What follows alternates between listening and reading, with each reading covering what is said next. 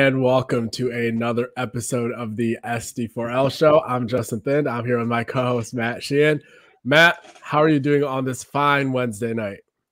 I'm exhausted, but not because, father of two children that are just maniacs and take up a lot of energy. Not because I worked a hard day at work today, but Justin, I'm exhausted because I waged a war today against the terrorist organization known as Bally's Sports. I had to duke it out with their customer service team, but before that, JT, really quick, how you doing over there, man? Are we doing okay? Not to absolutely slander another company just in the first minute of this show, but look, you asked me a question, I'm going to answer it literally. How are you doing over there before I ask? I'm good, man. I'm good, especially because this now gives me the opportunity to slander another company that I've long hated, and that is Little Caesars. Would you stop? I'll drive your house right now, and oh god, start over again. Hit record again. We're starting this over from the top. I almost fell off this stool that I've had to make here. Yeah, we will avoid any further lawsuits for defamation, and I'll keep my thoughts about other companies, particularly Xfinity, to myself. Okay, that's probably smart. But no, honestly, I'm good. We won the war. Took a little bit of time. Let's go. Had to grind that axe, but yeah, all good here. Gotta keep chopping. That's all we had to do during that conversation. Yeah, if you guys want the full details, but maybe I'll just tell at the end of the show. Yes, I want all the details, every single detail. It's not as exciting as your Spirit Airlines story. So sorry in advance to let everyone down on that. But no, hopefully the experience for all of these official visits this weekend is more pleasant than anyone's ever had with Bally Sports Network. How about that for a nice little segue there, JT? Yes. And this weekend, we are moving on to the second such occurrence of OV weekends. Yep. Last week, Michigan State had 9 kids up to campus. We got quotes from 8 of them over on our site, and the one that I couldn't get, Bradley Gompers, I believe you guys have on Spartans Illustrated. So plenty of quotes over there. Yep. Yes, so we had a lot of success kind of getting and talking to these kids and getting their thoughts on them. And seems like the main theme that was kind of recurring through every kid's quotes were that a lot of schools talk about a family environment, but Michigan State actually has kind of built one. So that was great. We could talk more about, I guess, that weekend, but I think another thing I wanted to echo along those sentiments are after we last spoke, the next day I was going to the camp in Detroit, the Sound Mind, Sound Body at Wayne State. Michigan State brought all 10 assistant coaches there. I believe they were the only staff that had all 10 assistants there. I know the other Power 4 schools did not. I can't say if maybe Central or an Eastern maybe might have had all 10. I'm thinking it was more like 6, 7, just based on kind of looking around. But yeah, they brought everybody. They're continuing to show that there's actions behind their sentiments about wanting to kind of lock down the state. Talked to 8 of the 10 assistants on Thursday. Just great conversations all around. Got to speak at length with Coach Chad Wilt and then offensive coordinator Brian Lindgren. Great conversations there. You can kind of see why they resonate with kids and from a recruiting standpoint. And Anthony Jones, the rush end from Indiana via the way of Oregon, he was kind of the first one to give us quotes about how like Chad Wilt is somebody that he really wanted to come play for this time around, and kind of got to see why he felt that way. And then you can see why Brian Lindgren got a kid in Leo Hannon to come all the way across the country and commit to him even before OV season started. And just a very refreshing conversation with him in terms of as far as offensive coordinators go. And then, yeah, everyone else is good too. Talked to Coach Meat for a while, talked to Coach Hawk like always, but just a lot of great personalities on the staff. And that's not to say like the last staff didn't have a ton of them, but it would be more so like every time there would be somebody that like stands out that like early on, like it was Will Peagler. That was like a really good personality. And I coached the whole time he was here, but like I was able to pick out like 3, 4, 5 guys on the staff. Here, it seems like every single person on the staff is of the same variety. So it really is just like a nice feel, and to get that insight personally and hopefully share it with you guys, and then also hear it from the kids all of June. It really resonates with me, kind of what they're saying about the staff from a personality standpoint. I mean, the theme of the family was everything that you saw, whether it be the quotes on Spartans Illustrated or you guys over 24/7 Mhm. Sports. It's also nice too. I mean, kids feeling prioritized when they come here. It's everything that you wanted to hear off of kids taking official visits here at Michigan State. One, namely, rivals four-star cornerback LaRue Zamorano. Mhm. He felt the love for Michigan State early on. So, I mean, that's kind of, the bar that you want to set right there. Yeah. We say it all the time here on the show when we talk recruiting. You want to be first visit or last visit. Looks like Michigan State set the tone early on.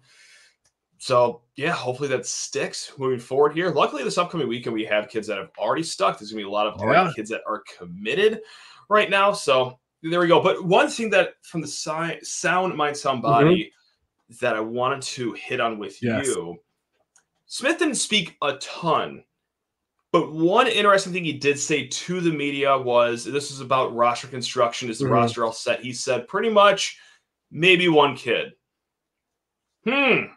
Odds of one more kid being added. Do you have any insight into that, or are things kind of not looking so good for maybe one more roster addition this offseason? Yeah, I think it's really tricky because like the reason that it's murky isn't more so of how much does the kid like us or something like that. It's more of like the credits and the admission side of things. And when you kind of look at some of the times where they thought that they were in the clear and then it didn't work out, Few kind of, times, yeah. yeah, So like you never want to be too sure, but yeah, yeah, for the most part, like I know the guy they're talking about, I guess it's kind of been on the message boards right now, former yeah. wide receiver from Ole Miss that was very, very, very good at UTSA right before that, was one of the best receivers in the country 2 years ago, and then last year was kind of injured, didn't live up to kind of the billing. Definitely someone that you would like jump all over to give a second chance to, and hope he finds his form from just the season before last. But Yeah. I think at the end of the day, we'll find out when he's able to, and if he's able to kind of get cleared for the next spot. But yeah, like they're working hard. They're kind of doing all they can from like a sales pitch standpoint. And I think if it's up to the kid, he'd be able to come here. So we'll see. But yeah, that's pretty much all they're looking at, I think, right now at this point. And one more thing from last week to this week, JT. The last time we talked, you personally promised us that we would have 5 commits. Mm, I think it was, I think it was 9. or Yeah, 9. That's yeah, right, a clean sweep, just like everybody. Rutgers did over the weekend. Apparently, sure, like that, nothing weird going on there whatsoever. Yeah. So why did you lie to us? Why didn't all 9 kids? No, I'm kidding. Do you think any kids have gotten Yeah. closer, in your opinion? Do you think that we're on commit watch with any kid that visited last week? Or now that everything's unfolded, it's been a few days, do you think it's safe to say that maybe no visits will be canceled later on and we will have to wait it out with some of those kids? I think they're gonna get one commitment from this past weekend before he takes any more visits. Gotcha. And I guess since he's already tweeted his commitment date, I can speak a little more, and that's Braylon Collier from Sandusky Yep. area of Ohio. Whereas remember last time we were very fascinated by the fact that he can go to Cedar Point anytime he wants. Just the Yeah. dream. Yeah. Yes. God. Yeah, so he's a very speedy receiver. That's kind of the mold they're looking to stack up on this cycle. Yep. I think he's like 6'1", 170 or something like that. He's all speed. And like I said, like after they got Marsh and Jalen Brown last cycle, it's not that they don't value the big body, it's that they just got 2 of them. So now they want to kind of balance the room more by focusing on the smaller, skinnier speed guys this year. Whereas Sure. then next year, maybe they can go ahead and try to rebalance just 1 and 1, or however many they're going to take an even share of both. But right now they feel the room needs more speed. But yeah, so I expect Michigan State to kind of lock him down here in the next week. He is, I think June 7th is the date he said. So Okay. this is going to come out the morning of the 6th. So hopefully in the next 30 hours or so after you guys hear this.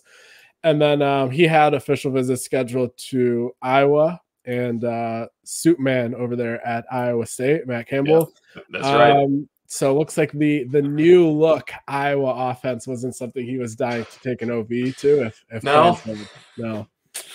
Tim Yeah. Lester and his wizardry at offense wasn't enough to pull. Okay, dang, back to the drawing board for Iowa. Yeah. Over there. And then I do think a couple other kids got very, very, very close to committing, and kind of told that to the staff and told that to us. But so Yeah.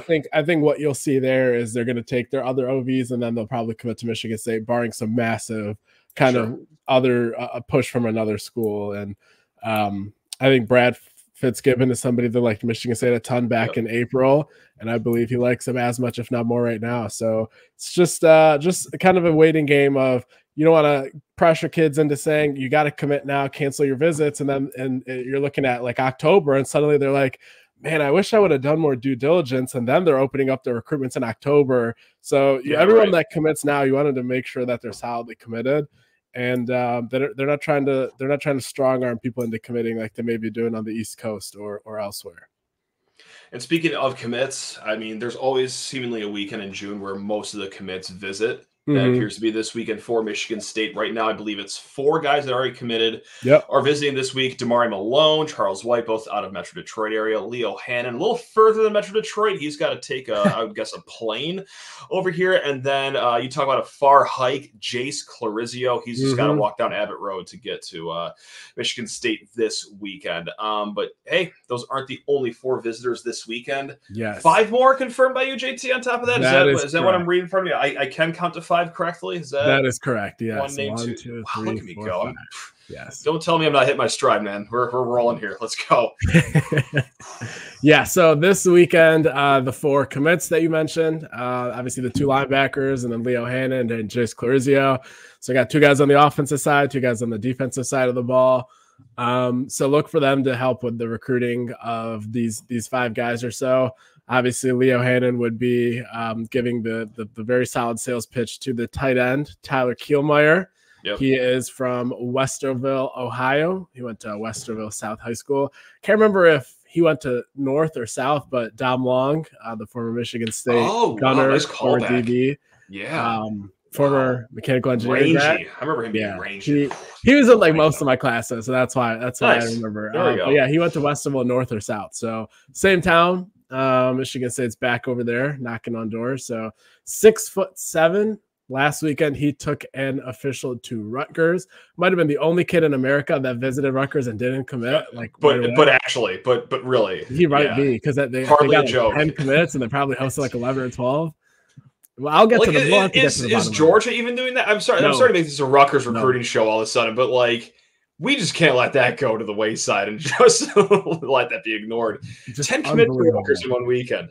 Yeah, like what would you even like? How does that even? You'd have to give them like a tour of like Anthony Soprano's house, and for me to even be thinking about like, man, this is a cool place. I got to commit here. Like I don't know, man. Right, and if Nick Saban agrees that retirement's boring, I'm gonna be a GA here. Like I don't know, I'm just gonna hang out and just do this in my free time and Piscataway. We'll keep an eye on that. Anyway, I'm sorry to derail the conversation. Tyler Kielmeyer.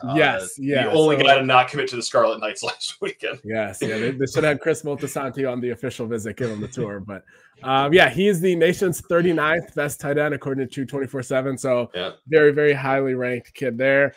Michigan State last weekend hosted Jaden Savory from Orchard Lake St. Mary's. He did not commit on the visit. He's the one that had the most OV scheduled out of anyone that visited last weekend, as he had 4 other ones. It was an interesting slate. I think he had a couple like usual suspects in there, and then he also had BYU in there. Yeah, it was like Kansas, BYU. Yeah, Kansas. Yeah, I think. Oh God, Wisconsin.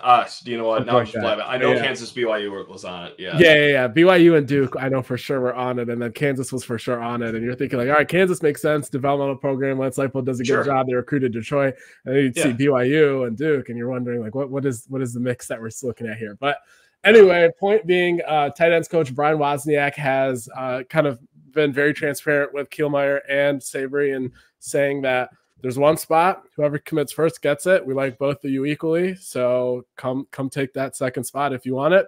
And let's see if Tyler Kielmeyer does it this weekend.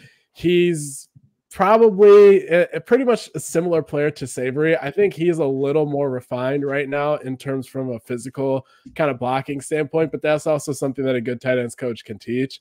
But I think he'd probably be more ready to contribute from like a rotational basis, probably a year earlier than Savory, but that doesn't necessarily mean that he'd be the best player after the 4 years are over. But yeah, right now he has no other official visits scheduled. So that is interesting. I'll reach out to him to make sure that is truly the case. Cause sometimes kind of out East or down South, there's a couple like profiles I noticed that like don't have all the OV. So I'll send him a message right after this, and I'll have that on the board and on the OV weekend preview that I post every Thursday. So, but yeah, right now Michigan State is the second of 2 visits for him behind Rutgers. Kind of going down the list here, another offensive guy that Michigan State has this weekend, Drew Nichols. He's a 6'5" interior offensive lineman from Murrieta, California, from Murrieta Valley High School. He's ranked as the 83rd best interior offensive lineman per 24/7 Sports.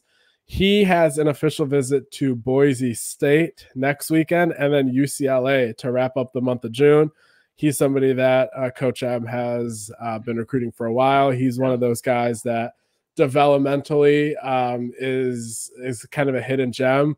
I think he's outside of the top 1,000 overall in the composite, even though 24/7 Sports has him much, much higher than the composite. So that's kind of speaking to Coach M's track record there, where the West Coast 24/7 guys know that, hey, if Coach M offers this guy, we gotta look at it very closely and see if there's any reason to bump him up, and then they do. So it's kind of continuation of that pattern.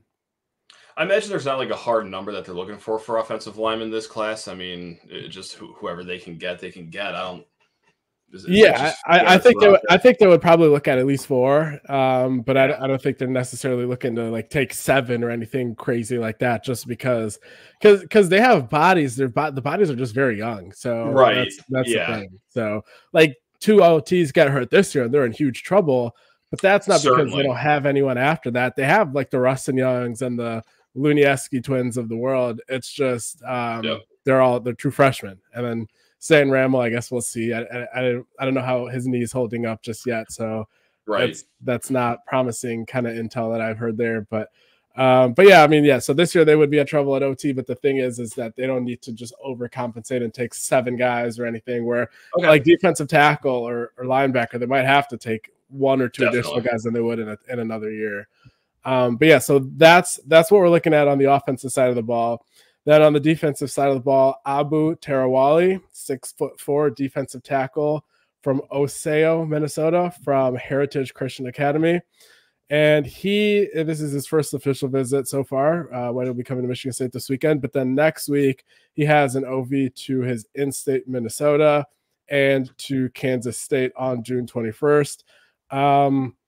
We'll see, I guess, where Michigan State ends up standing with him. Right now, his recruitment seems to be like very, very just everything's on the even plane. Like nobody's pulling ahead of anybody else, which I guess is good because you'd think like the in-state Minnesota would have the leg up right now, and it doesn't sound like they do. So that's there for the taking.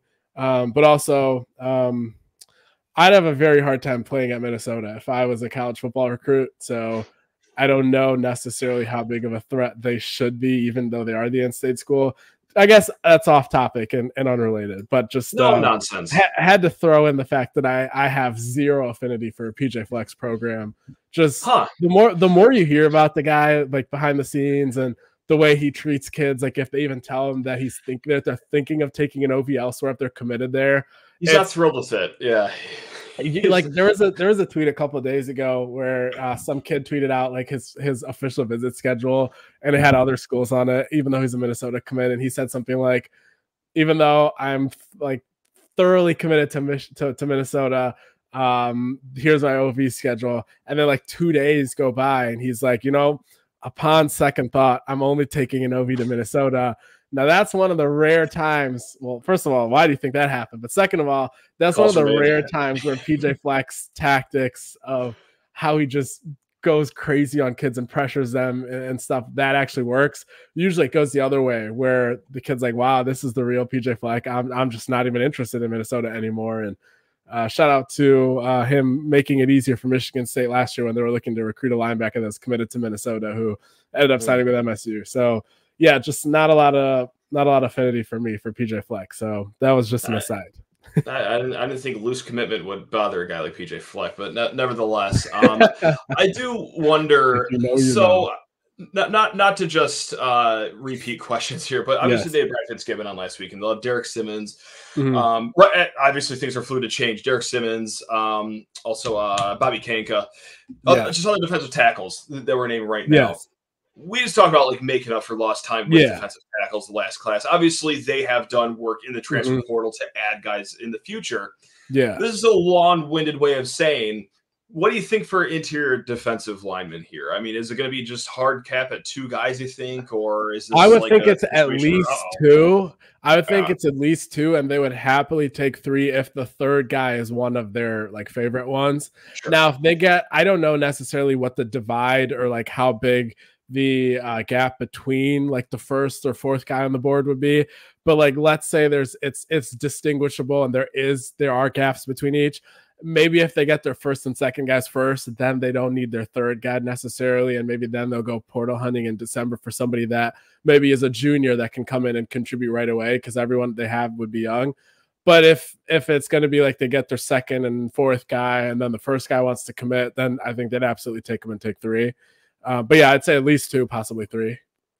Okay, fair enough. And then, well, I mean, the next one, defensive end, right here. I don't know if you want to take it away. You're the one that did all the hard work, wrote all the notes for these kids. So I would just hate to just rattle all this off and just take the credit here. But Sherrod Henderson, Yeah, Sherrod Henderson, 6'4" rush end from Rocky Point, North Carolina. Very cool name for a town. that's a fun one. I like that one a lot. Yeah. And then the high school is Hyde Trask, also a decent name. Could be Heidi Trask, but I'm gonna guess it's Hyde Trask. Yeah, say it with confidence. Yeah, there we go. Yeah.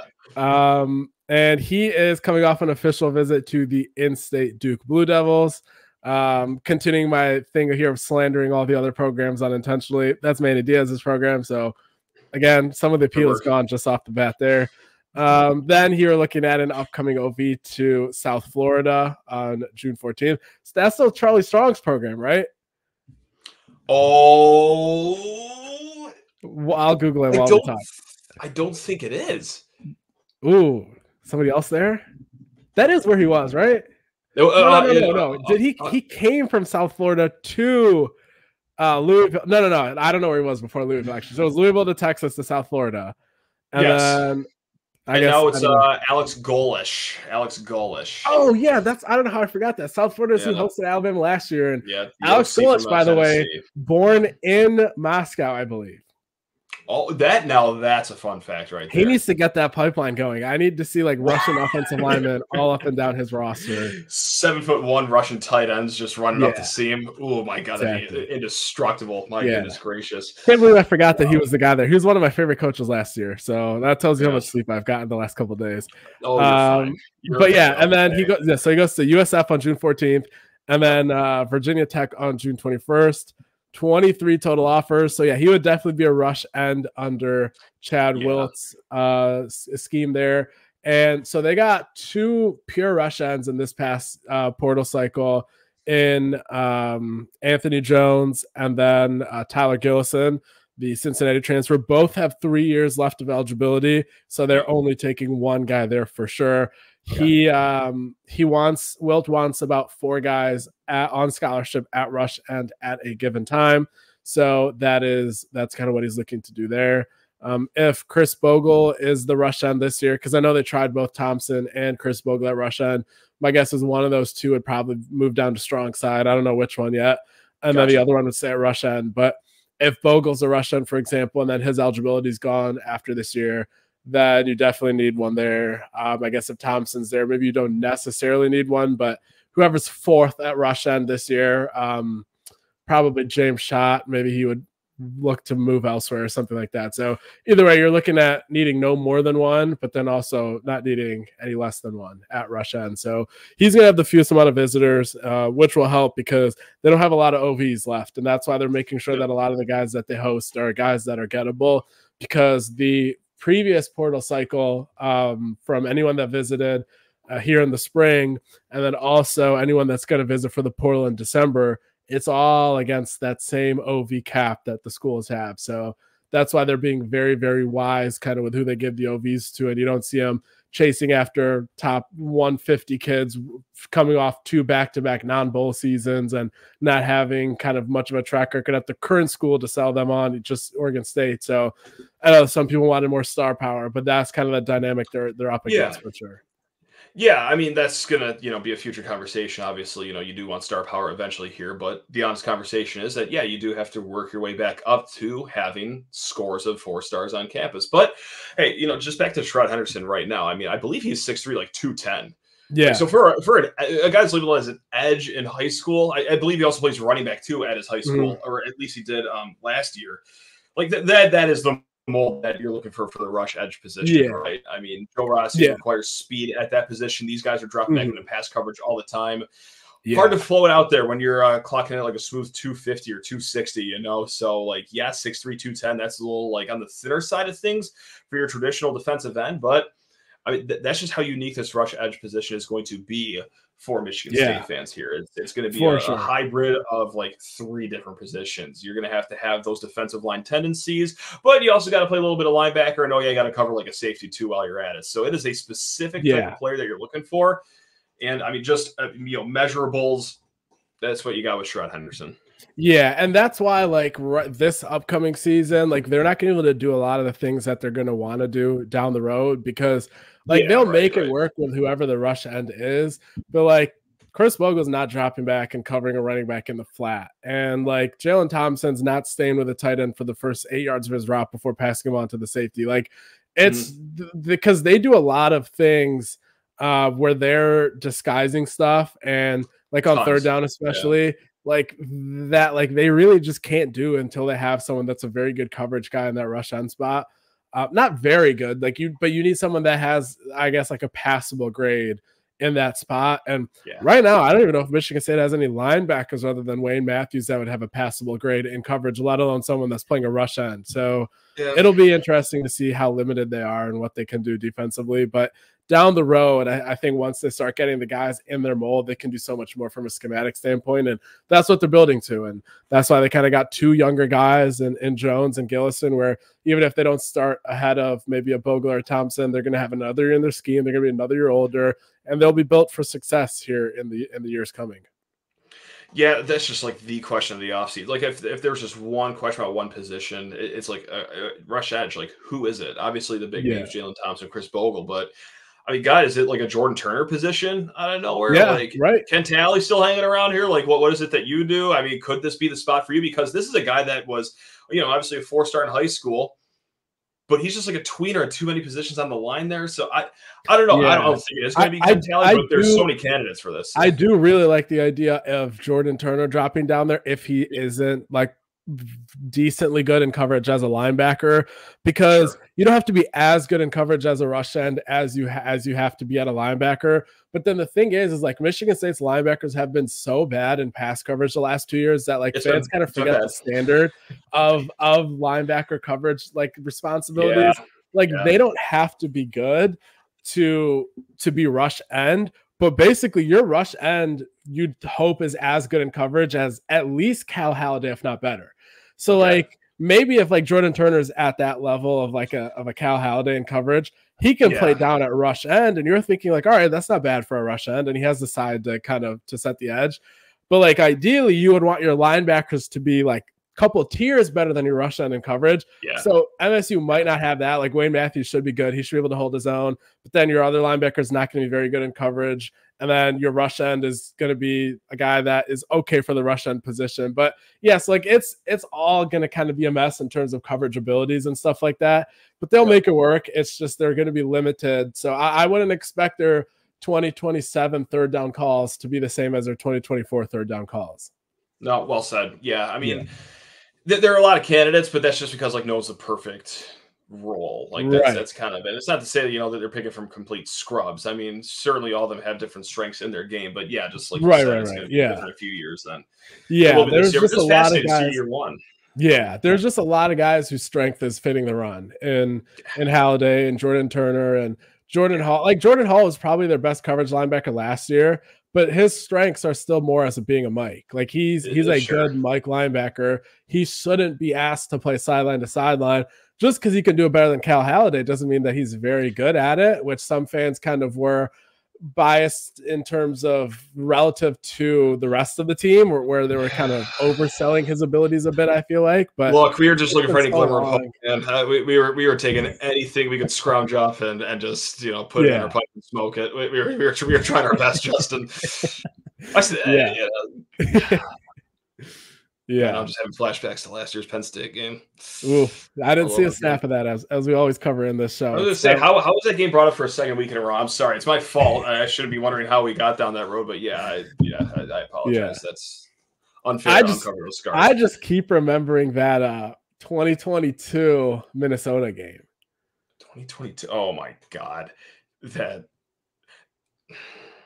Despondent was the word that I was in the middle of that second quarter. That was every single thing was a quick hitter. They had no answers for the same play for. I'm not going to start this podcast. And they tried everybody at like every position. Like Ben was coming in to cover people, and he was giving up passes left and right.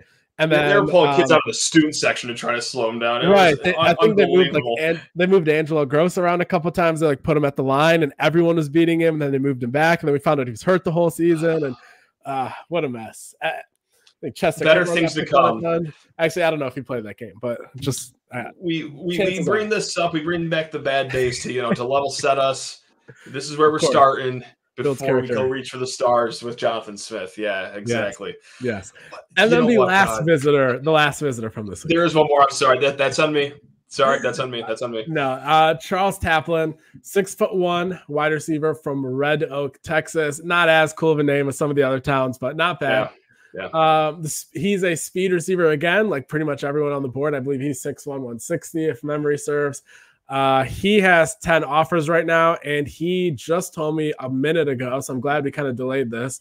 Nice. He got back to me, and he said that he does have OV scheduled to Washington State from June 14th to the 16th, and then Tulsa the 19th to the 21st. Gotcha. So those are not on his profile. I'll add them right now.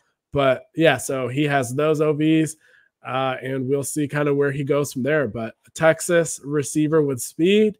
I'll have to kind of dive into his competition level before I jump to any conclusions, but I'm already intrigued just off the bat there.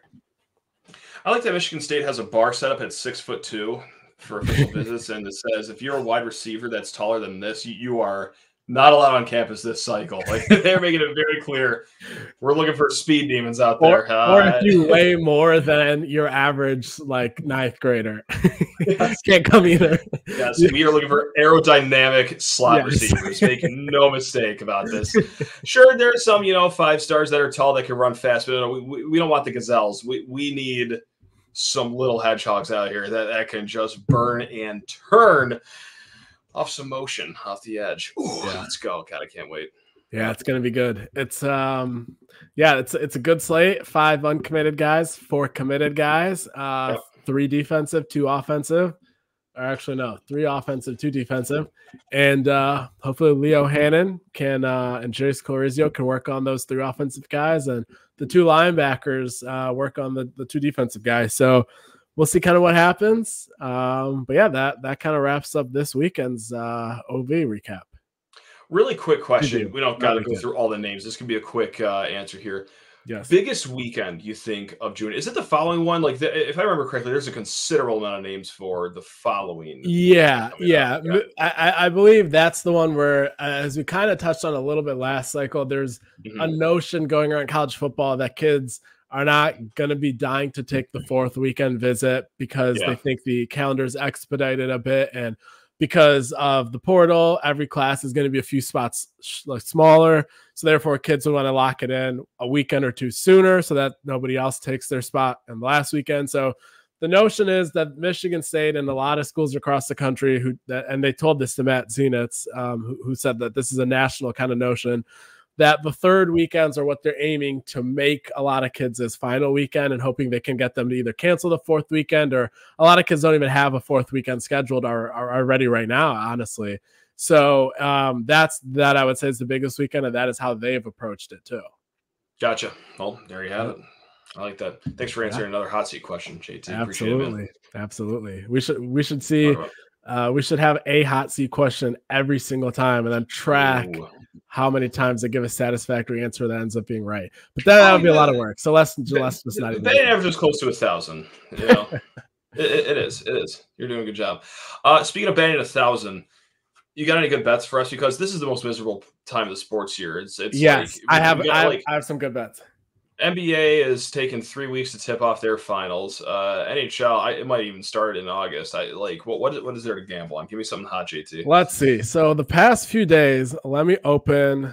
I even had to download the Fanatic Sportsbook app, Matt, because like some of the bets I wanted weren't even on either of the mainstream ones. Real DGen hours right now. That's what I'm talking about. So going back, let me see what I have bet on recently. Okay, so cash a nice even odds parlay here, $100 to pay out 200, net profit of 100. It was Djokovic, Zverev, and Alcaraz all winning their quarterfinal matches in the French Open. There we go. That panned out. Almost took home a big pickleball bet on Sunday. It didn't pan out. I had Federico Staxrud. He hit Benjamin Johns. Easy dub there. Anna Lee Walters, she withdrew, so that was a push. But Salome Device was the even odds plus 100, and she let me down. I was watching the match, was glued to the TV. Just the PPA tour in Dallas was riveting. You know, Salome let me down, but I think she'll be competing again in Sacramento this upcoming weekend. We'll be going back to that well. And then and then I bet on the Champions League final. Good little $20 to win, 150 there. Okay, that's a normal sport. There we go. Yeah, that's fine. The legs were not normal though. The first leg was great. Kareem Adeyemi 1+ shot on target, kind of normal. Okay. Real Madrid team goals over 1.5, pretty normal. But then the first corner kicks from the left flag only, like you have that going on. The first 15 minutes to be a draw, that was a good leg.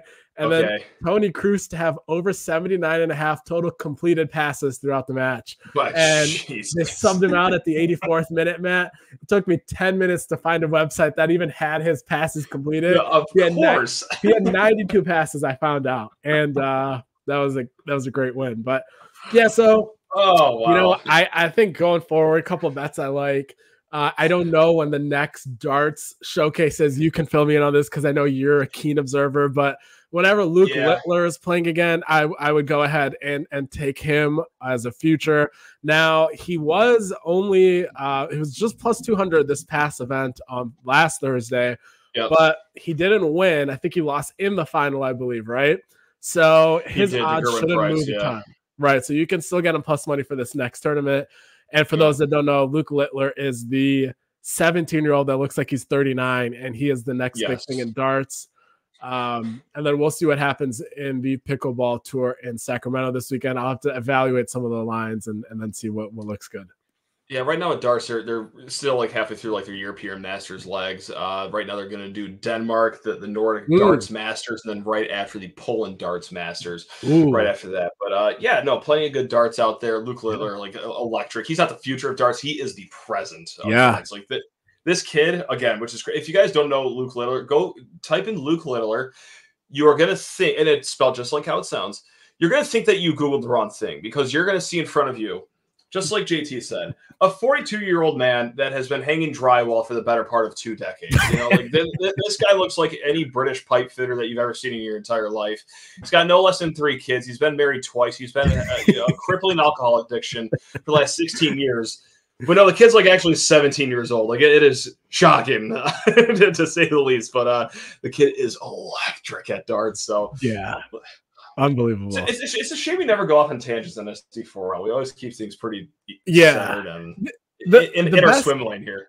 Yeah. The best thing I heard there, Matt, was the fact that the next one's in Denmark and then Poland, because both of those are closer to his home country of England than the U.S. was. So hopefully the proximity to home gets him over the top and brings these wins home. Certainly. What else? Oh, I think there's opportunity, very good opportunity right now. So the Copa America and the Euro Cup are starting soon. I've placed a couple wagers here. Now, with the look-ahead money lines, I don't expect them to change a ton by the time the actual tournaments start. So you could wait. But right now, you can build out a plus 173 parlay if you look at the U.S. to beat Panama, Uruguay to beat Bolivia, I didn't know Bolivia was competing in the Copa America until I placed this bet. Brazil to beat Paraguay. Now that's a shaky, scary bet. That's only minus 275 on that leg. And then Brazil to beat Costa Rica. That's looking at a plus 172 right there with 4 look-ahead lines. Also, kind of the Euro Cup, got a 5-leg parlay there locked in. Saw these matchups and had to lock it in right away. Of course. You got Germany over Scotland. I think that's very easy. Germany with Julian Nagelsmann as the manager. I liked his tactics with Bayern Munich. Don't know why they fired him, or I should say sacked him, as it is soccer. Yep. Yes, Nagelsmann out, as they say. France to beat Austria. England to beat Denmark. That's close, minus 165, but I like the way that's stacking up. Jude Bellingham, 20-year-old midfielder for Real Madrid, playing at the top form of his life. He'll be the catalyst there. Germany to beat Hungary, minus 335. I would have taken that all the way up to minus 400, so definitely go ahead and jump on that. And then England to beat Serbia. Serbia's tricky. They play with a lot of pride, but I don't think they have the talent to get it over the top. And that is plus 432, Matt. $100 to win 431. All right, nice. I've got a quick number 2.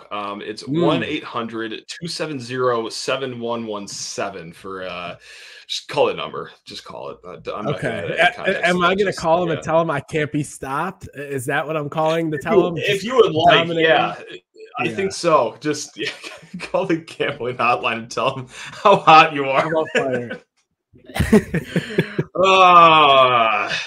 I mean, wow, I got to say, that was an unplanned segment. I'm shocked at all the info I got. I'm going to go listen back to this for making financial decisions. So, I do like the Salome Davice play for the PPA, because kind of the way I saw it, she's always the underdog.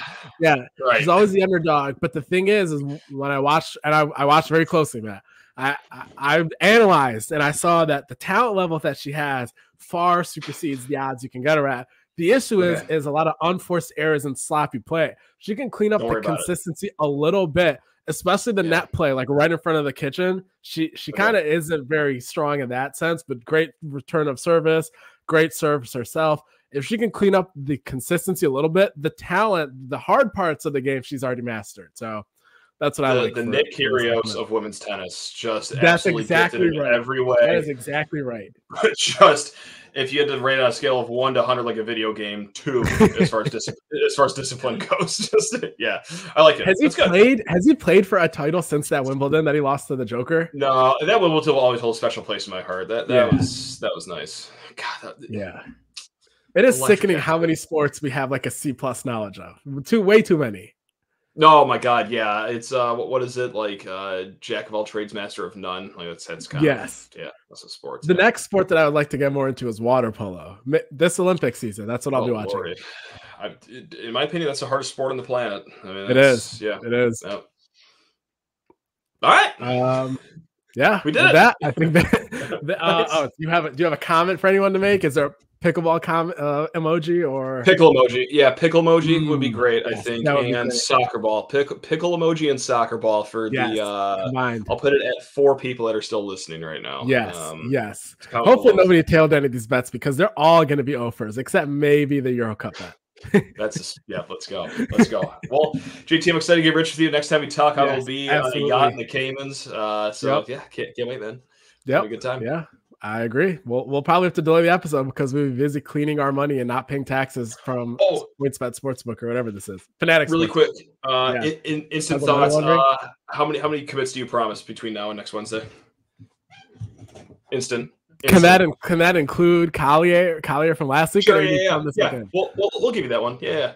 I guess 2. I don't know. 13? 13? You broke up a little bit. 13 commits from JT is what he's claiming. Whoa. All right. Well, can't wait to talk about all 13 of them. Yeah. Next episode. We're bowling Rutgers this weekend. Let's go. I gotta spend more time investigating what's going on there. Hopefully people got the Sopranos references. I should go back and finish that show. I caught most of them. That does remind me. If someone's looking for a show to watch in the comedy space, that genre, the best show that I could possibly recommend, but you have to watch it all the way through because then you don't appreciate the character arcs if you stop too early, is Veep with Julia Louis-Dreyfus, who was Elaine in Seinfeld. I believe she won an Emmy for like the best lead actress in a comedy. Every single season the show is on. A phenomenal show. The reason I remember it is Yeah. because every time I re-subscribe to Max to continue watching The Sopranos, Veep is only on Max, so I would recommend watching both of those shows together. Well-rounded. Look at you. Yes. Nice. Yes. Heck yeah, man. All right. No more tangents that I can think of off the top of my head right now. Right. And with that, we will save the discussion on the GameStop meme trading for next week's episode. And we will leave you with that. So appreciate everyone for tuning in, and we'll see you next time.